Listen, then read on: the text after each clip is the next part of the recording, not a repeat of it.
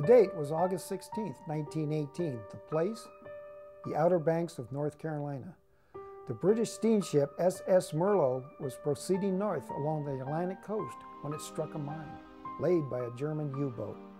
The Mirlo was about 1 mile off the shore and close to the Chicamacomico Coast Guard life-saving station. Her cargo of gasoline and refined oil spread over the sea and ignited.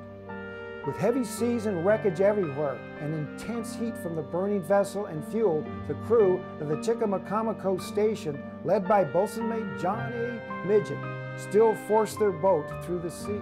Amazingly, they were able to pick up the 3 boatloads of men, 42 people in all. For their efforts, Midget and his crew were each awarded the Gold Life-Saving Medal. This has been a Coast Guard moment.